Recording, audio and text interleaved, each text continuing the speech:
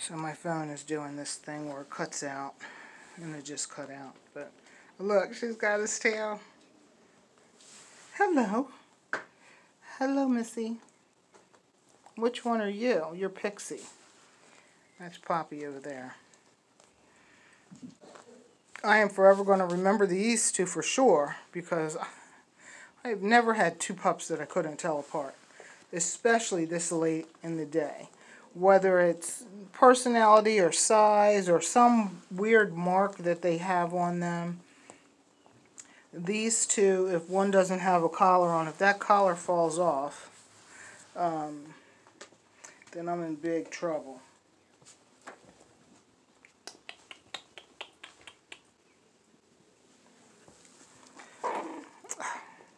Uh-oh, he's thinking about ganging up on him.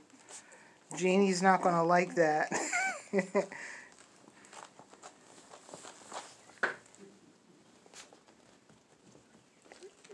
Uh-oh, two brothers. Oh, watch the fence. So see, here's where it gets fun. I told you guys before they were just sleeping the whole time. I would video them for 3 minutes and say, look, you know, this is what they do. They eat and they sleep. And they potty. But even at this young age, they are so rough already. Who's climbing up on me back there? Hey. See? I knew it. I knew somebody was moving papers around. So yeah, so I was saying earlier, that's my biggest pet peeve. I mean, it's not a big deal. And then you move it, and then you pee on that carpet. That carpet's from there last night, bedding, so I don't really care much. But so if they run with the pee pads, that's fine, unless there's something on there. If they've pooped on there and they start running, what a mess. So when we get out into the foyer, usually that's when they say, oh, you know, this is fun. And so then I have a huge mess to clean up. But these guys are already doing it. There's nothing on there, so that's good. But 5 weeks old, that's 3 weeks of deal. Normally I have to deal with it for maybe a week.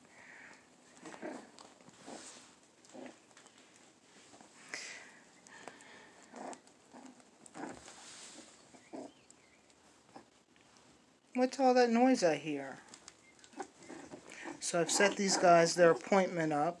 I don't remember what the date is. It's on my calendar. I'll send it in an email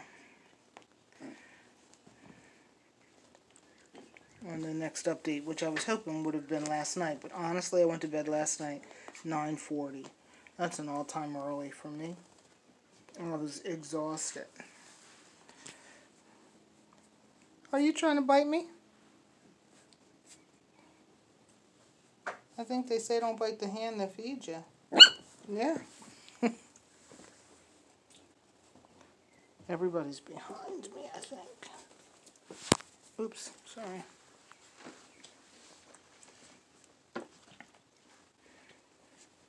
So we have Pixie right here. And we have Poppy right here. And Poppy is probably the smaller of the two. So if the collar did fall off, I would just weigh them. She's up. Somebody's pooping.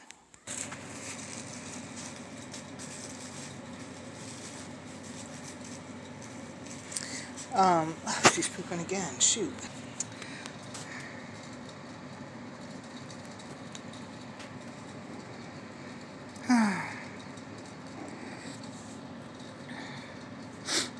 So the older litter leaves next week. It's Saturday. So Thursday, the first pup leaves. Friday, 2 pups leave. And Monday, the remaining 2 pups leave at the same time. They're actually flying out together.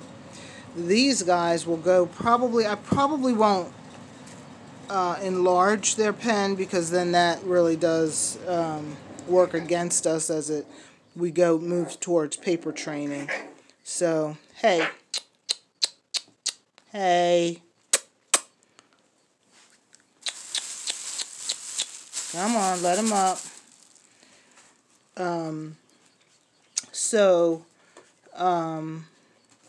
I forget what I was going to say now. So yeah, so then we'll start working. Like this group over here, their pen has been stripped. I haven't laid down their new stuff, but when I came down this morning, they had all pooped in the back end of the pen, and this area right here where they sleep, I haven't changed that in probably 3 weeks, because they're not pooping and peeing where they sleep.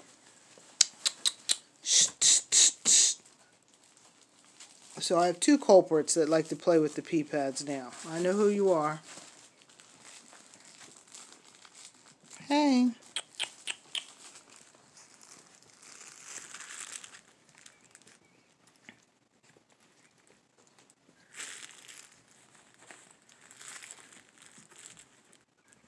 So I had to go online and order. I normally get to go to like TJ Maxx, or I'll go to Walmart sometimes too. Not TJ Maxx. I don't shop at TJ Maxx. I take that back. Yeah, TJ Maxx. I was thinking Target. I don't shop at Target. So TJ Maxx, Marshalls, their doggy section in the back, they sometimes have great toys. That ugly frog that hangs from what we call the toy gym, because it gives the dogs a workout. That ugly frog came from there. I couldn't think of where I got it. And I've been looking for another one ever since, because that one has seen better days. But they have sometimes like 3 toys on a board, and they're nice heavy toys for the dogs to chew on. Well, my dog basket is empty. Now that we have Raina, she has ripped through every toy. I don't know how that's happened. For 10 years we've had dogs here, puppies. Never have I had a dog that just, as soon as they see a toy, they rip it apart. And that's Raina. So she's ripped through, I don't know, maybe 15 toys, 20 toys. Now my toy basket needs to be refilled. And I can't go shopping. So I had to go online and buy bulk. So you see these guys biting like this, and tomorrow it'll be Toby, who is Hawk, and he'll be biting on Sunny. So yeah, and they do play mighty, mighty rough. It looks like they're hurting one another. This is how they establish their rank and everything else. We don't allow any of our pups to become too dominant. So if we see somebody really standing on top of another dog and growling and pinning them down, then we step in and we break that up. We want everybody to be even, especially when they leave here. So if your dog establishes an attitude of dominance, you're not putting in enough rules and boundaries for him. And don't let this little breed fool you. They are a tough breed, and they can manipulate and connive. And they're so cute, they can look at you with those eyes. Don't let them get away with stuff. Love on them, but make sure you have rules and boundaries. Work with them. Teach them to come and sit and listen to you. Right? Right, Sonny? Hey. Sonny. Oh, I want a shot of your face. Oh, wow. Look at somebody over here being cute. I missed it. You guys know I struggle with photography. Could you just sit still and let me take the shot? What's that sound? What's that breeze?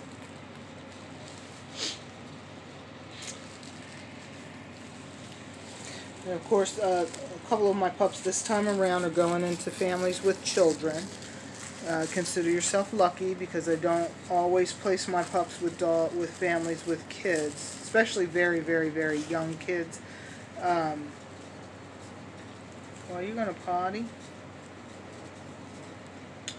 He's ready for bed, I bet. Any amount of money. He's going to go right back over there and start crying to go in. So anybody who thinks that crating is cruel, it's not. These guys actually have been in this pen all night, and I think I put them in last night at about 9. They came out and they were allowed to run around for about 40 minutes or so before I put them back in. And see, she's ready to go to bed. And they all start getting tired at about the same time. So crating is not cruel. You guys are going to get your pups home. You'll want to put them in and out of that crate 15, 20 times a day. Well, maybe not 20.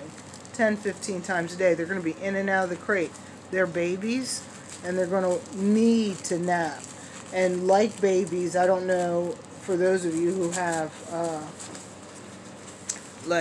gone through the terrible 2 stage, which is 2s, 3s, and 4s, when your children get really, really exhausted, that's when they're at their worst. They just are crazy, can't even think straight. Your puppies will do the same thing. They'll rip and run and bite and run into stuff, and it's because they're exhausted. So put them in their crate, let them take a nap for an hour. Make a rule: the puppy doesn't come out of the crate until it takes a nap or is in there silently for a time. So you see Sonny back there? He's trying to get in too. He's like, I'm ready for bed. So I'm going to go ahead and disconnect. And Poppy, chewing on the... You guys have already learned that terrible thing. Yeah, I'm talking to you. You ready to go to bed, Sonny? Well, I got to finish putting your crate together then, because you're missing a carpet in there. So, did you see that?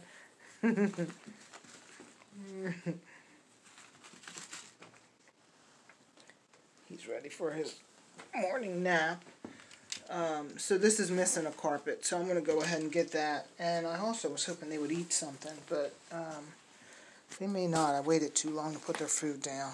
So, shoot, let me try that now.